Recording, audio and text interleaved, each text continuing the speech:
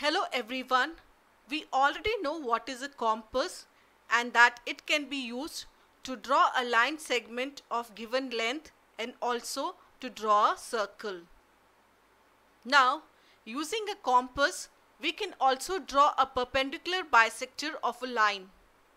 That is, a perpendicular which divides the line into two equal halves. We take any line segment. Say, we are told to bisect the line segment AB. We put the needle of the compass on any end of the line segment AB and open the compass enough such that its radius is more than half of the line segment AB.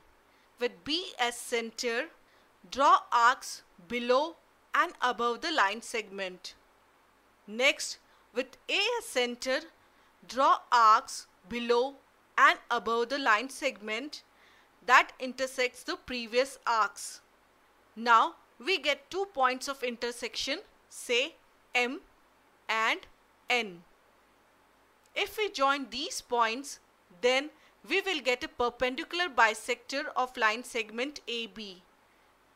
This means the point where the line intersects AB, that is point O, is the midpoint of line segment AB. That is, length of line segment AO is equal to the length of line segment OB. We can do many more things with the compass, which we shall learn in the next class. Until then, bye-bye and take care.